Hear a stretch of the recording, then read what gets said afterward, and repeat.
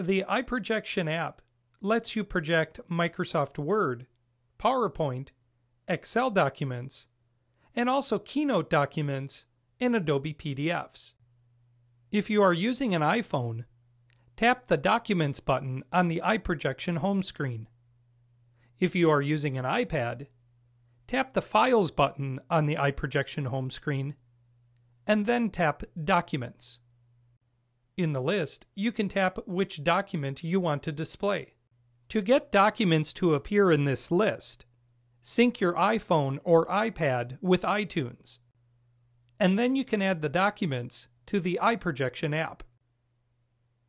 When you are displaying the document, you can use the navigation controls at the bottom to move through the pages of the document.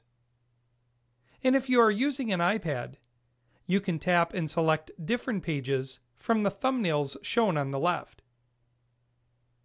You can then spread two fingers apart to zoom into the document and pinch two fingers together to zoom back out. You can adjust the page settings by tapping the gear icon towards the upper right corner.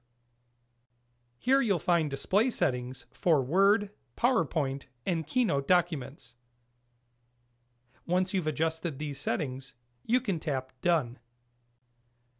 There are some basic tools you can use to annotate on your displayed document. Tap the pen icon in the upper right corner. The icon turns red when it's selected. Across the top from left to right, we then see a pen tool, two highlight tools, and an erase tool.